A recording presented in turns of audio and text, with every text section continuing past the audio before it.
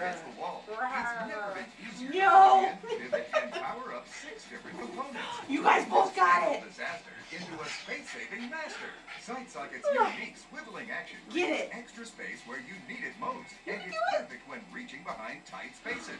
So go ahead, push back couches, chairs, tables, and more to make every room bigger than before. Finally move appliances against the wall, instantly increasing counter space. Many power strips come from the floor. They're always in your way. But Side Socket lifts cables up, keeping floors clean and clear. Equipped with optional anti-surge protection, Side Socket can protect all your expensive electronics during unexpected jolts. You just want to relax. Danny, toss the squeaky toy. Oh no, smashing electrical cords is dangerous. But Side Socket swivels, redirecting power so you can safely slide all your furniture back. Now organized behind stereos, nightstands, and workbenches, or safely reroute power away from sinks with ease. Bulky power strips cost as much as $100, and they don't even swivel towards the side. Go right now to get the Side Socket for just $10.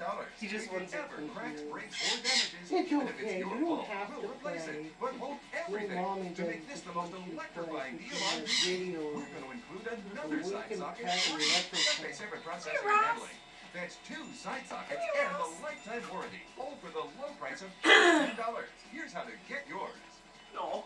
To order Side Socket for $10 plus processing and handling, call 1-800-297-3053. That's 1-800-297-3053. Or order online at sidesocket.com. No. Call or log on now.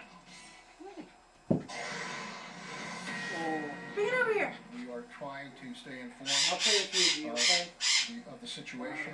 A lot of this information still If you remains get Ross enticed with it, then Geo play a tug of war.